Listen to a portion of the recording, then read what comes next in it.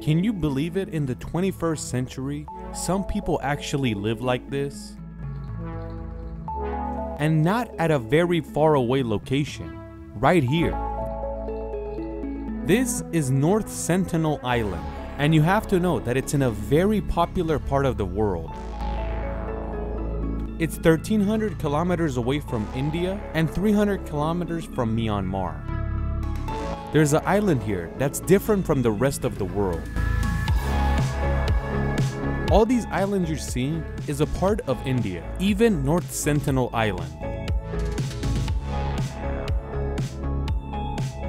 So on this set of islands, why is North Sentinel Island so different? Why did the Indian government forbid anyone from entering this island? Why is India, even though it's the owner of the land, not do anything about it? Because for thousands of years, the people that live here haven't changed. When you enter this island, you could kind of imagine you're entering Earth tens of thousands of years ago. That's how behind the people that live here are.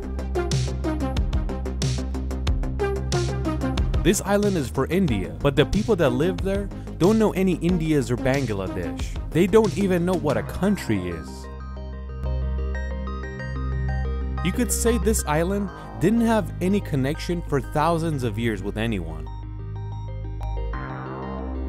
They lived like thousands of years ago. They make spears with wood, they fish with them, and eat them. They eat fruits and vegetables as well.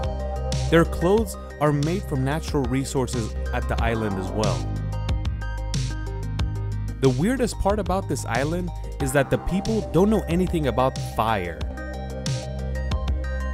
We could say they have not seen fire before. Just this alone shows how uncivilized they are. Do you know how long humans have been able to control fire? They say Neanderthals also controlled fire, and that means around 400,000 years ago. How is it possible that all these years they've never figured out fire? Like we said, India is 1,300 kilometers away, and Myanmar is about 300 kilometers away. Around this island, there's other islands, and they're all pretty much modern. Only 15 kilometers east of this island, there's Port Blair, an island with a population of 100,000 people that has pretty much everything.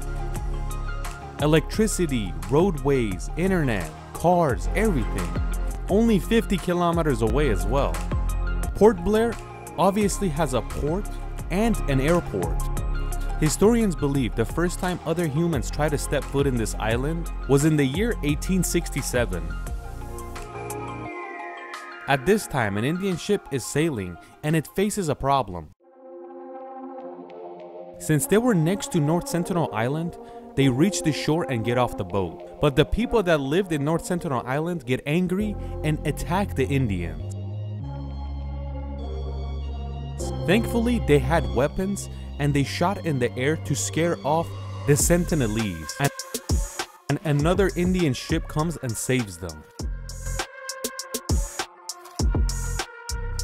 After that, the British hear about the island. They said, we're gonna go there and check it out.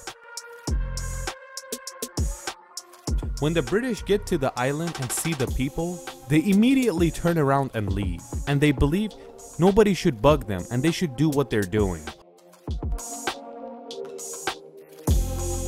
100 years pass and Indian government says, let's go to the island and see what's going on. They put some anthropologists on the boat and they go to investigate what's happening over there. They got close to the island and they tried to act friendly and enter the island. But before they got to shore, they got attacked.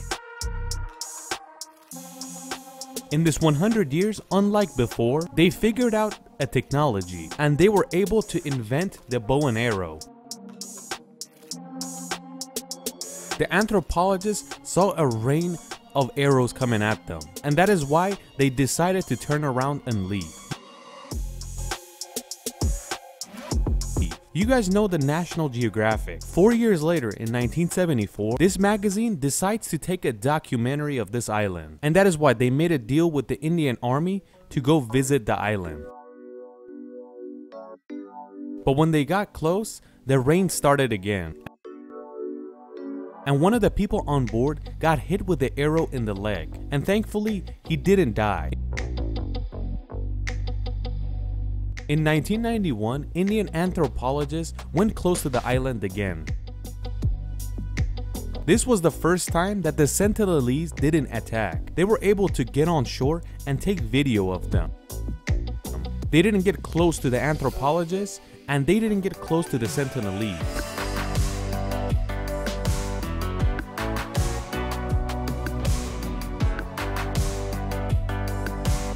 When the 2004 tsunami happened in the Indian Ocean, the Indian government said, let's go check on the Sentinelese and see how they're doing. Did they drown? Did the water take them? Or are they still there? They passed with helicopters over the island and they once again got attacked by arrows. And they realized, yeah, they're doing fine. In the year 2006, a fishing boat was too busy fishing next to the island, and they face a problem. They realize that they're next to an island, and they try to go to the shore to fix their boat. But when they got close, the arrows came their way, and they were both killed.